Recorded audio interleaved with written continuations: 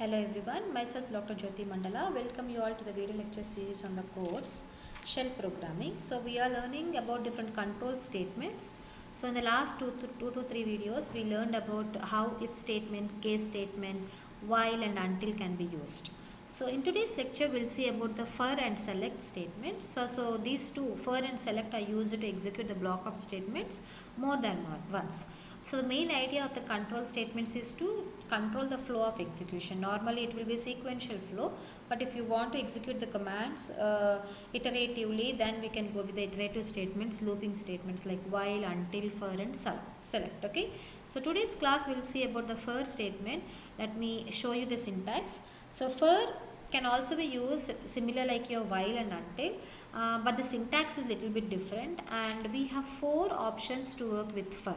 So we'll see all those, three options. Let me show you all these three first, and then we can run and see the execution of all these. Okay.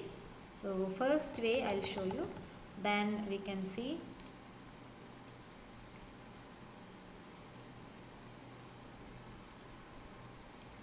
Okay.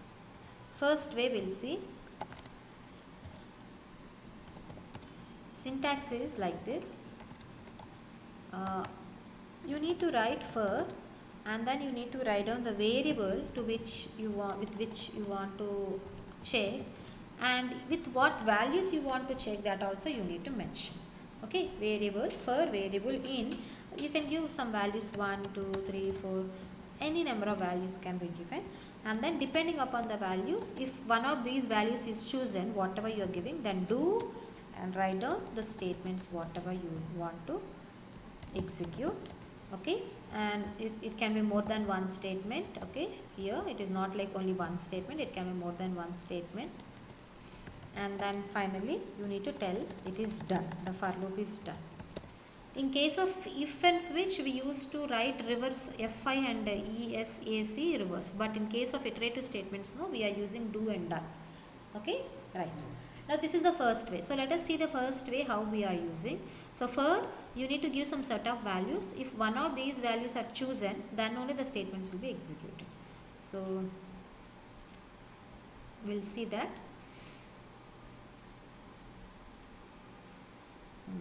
What I'll do, I'll write for, let us take variable I in, okay.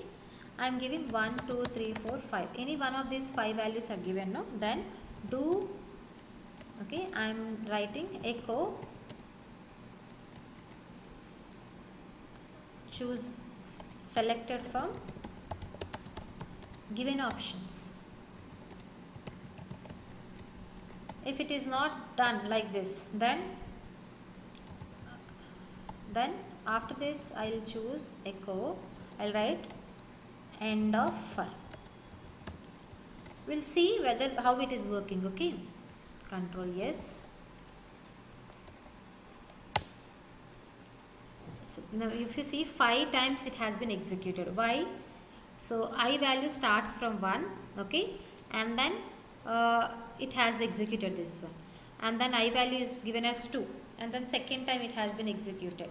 So I value is 3, third time it has been executed. If you want me to display in the other way, no, it will be very clear to you. Maybe this is little bit confusion. I'll write $I. Okay, so then it will be very clear to you. Okay, what I'll do, that output I'll display. So if you see, I value is first 1, second time it is 2, third time it is 3, fourth time it is 4, and fifth time it is 5. That means you are fixing what are all the I values here. So I value 1, 2, 3, 4, 5 you are fixing. Okay, if you want you can write 1 to 10, 1 to 100, 1 to 500 also it is okay. But writing the values from 1 to 10 it is little bit okay, but 1 to 100 if you keep on writing the values it is very difficult for us. So we have a shortcut for that one. So if you want to give some set of values here, those set of values can be written like this, 1, okay, you need to write 10 like this. Is that clear? So let me run this, whether this will work or not. Understood? So 10 times the loop has been repeated, 10 times this statement has been executed. There is no condition checking here, only this many number of times from 1 to 10 automatically the y value will be incremented, and that many times this will be executed. Okay, and it is displayed. I hope it is clear. But here the increment is only once. 1 and then one value will be added and then one more value will be added. That means the increment is one time. But if you want to mention that increment also, then it is very simple. After that 10 value, like after the range, you need to give amount of increment. Suppose you want to increment twice, like I values to be, for each iteration the I value to be incremented double, the I value should be double, then you can give 2 like this. So let me show you that output also here. Did you see, we got 1 first and then it is incremented 2 times and then 2 times and then 2 times and then 2 times. So finally after incrementing 2 times we got 12, I think 10, 11, that is not there in this, so it has come out of this one and it is displaying end of for. Got it? So this is the first way where with a specific values, whatever you want to tell, those values can be mentioned here with the increment also. This is the first way of writing the for loop. Okay, coming to the second way. The second way is if you want to execute with the with the commands, then what can we do? How can we do? For, you need to write some variable, and that variable is executing some commands. You can write commands also. Okay, I will tell you. And then do, write down the statements and done. Okay. So let us see one example. For I want to execute a command called ls command. Let me see that. Okay, ls. Then I told you, no, li is assigned with ls command. I want to execute that ls command. So do, I want to display what is that ls command. Then means $I am displaying. We'll see what is the output. Okay, then it will be clear to us. So see, let us see what will be the output. Did you see? The ls command is nothing but it will display the list of files or directories that are available. All the list will be displayed. In which directory we are? The scripts directory. These are all the files available. These are all the files, directories that are available. So ls command. Similar fashion, I have given only one. But if you want to repeatedly execute the things, then you can give one more command. Let me give a command called date or calendar command. I will give one more command I have given. Okay. Then in between the command and command, if you want to have any this one, no, echo, I just want to give some differentiation. Okay.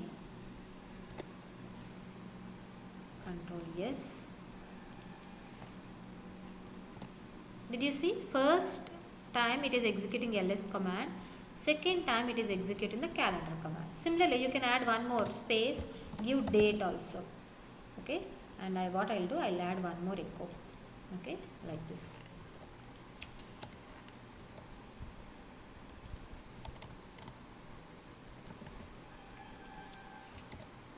I'll execute this program. Do you see? First time ls command is executed, second time cal command is executed, third time date command is executed.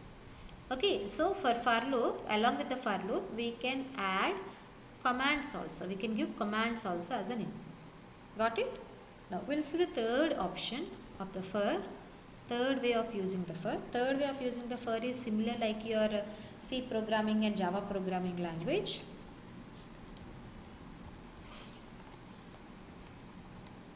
Way it is pretty simple to you all. For, you need to give two parentheses and then you need to write expression 1 semicolon expression 2 semicolon expression 3. Okay, and then give parentheses and write down do and write down the statements and then done. So what is this? This expression 1 talks about the condition, expression 2 talks about the expression 1 talks about the initialization, this talks about the condition, this talks about the increment. Okay, let me show you that one example. We'll see and do that. So what I'll do,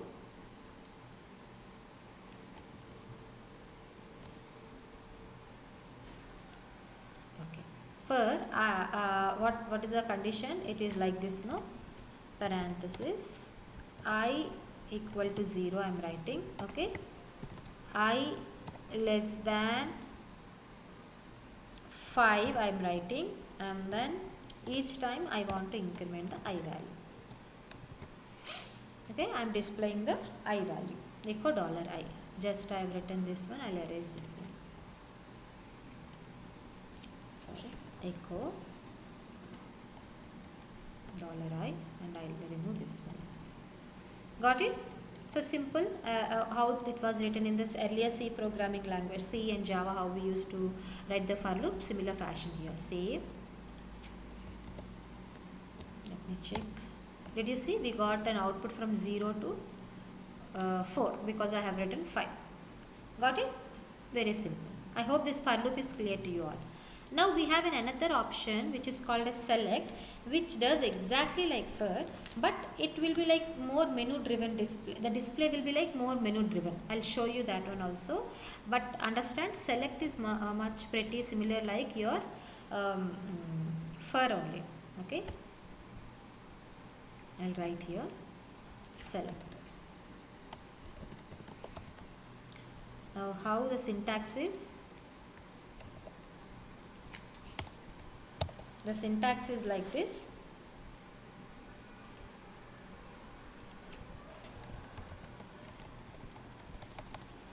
You need to use select, and then you need to write a variable name, and then you need to write the list of items. Here the list is must, okay, and that list will be displayed in a menu option, and then you need to write down what are all the statements you want to execute, and then done. That's it. With an example I will show you. Suppose if I give some list of names here, and from that list of names it will be asking us to choose one name, and whenever I choose, no, that will be this. I will write one command, one program, then it will be very clear to you. What I will do, I will write for name, okay, n, for name I am giving some list of names, Jyoti, another name Mandala, another name Sita, just I have given, okay, and here I will be writing do. If one of those options is selected, then only it will be displaying echo. What I want to display is no $n is selected. It works exactly like your for, okay, don't get confused. It will take first value, it will take second value, it will take third value, but it here no, in not for, here we need to use select. What is the thing here is, it will ask us to choose one value among these. I'll show you how to do that one. So let us save. What happened? Okay, done. Control yes, okay, we'll see this here. Now did you see here, a menu has been displayed with a list of values whatever I have given. So it is asking me to choose one value, okay, I need to give the menu option 1, 2 or 3.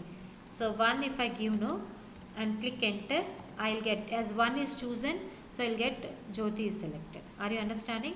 If I give 2, so it is keep on repeating the things. 3 if I give, that will be, suppose other than this I will give anything value, is selected. So you can see it is going inside, but it is saying dollar and nothing value, no value has been given to that one, so nothing is selected. So no value will be replaced here. Are you understanding? If you want to come out of this one, Control C, you need to click. So this also keeps on repeating the things. Whenever one value is chosen, that will be considered here. That's it. Alright, so this is about the select option. So just for menu, if you want to have the options in a menu format, then you can go with this. Okay, so this is about all the control statements. We have learned if, case, while, until, for and select. Okay, I hope you all are clear with these control statements. Practice the example programs. Okay, let us all meet in the next lecture with a new topic. Until then, thank you all of you.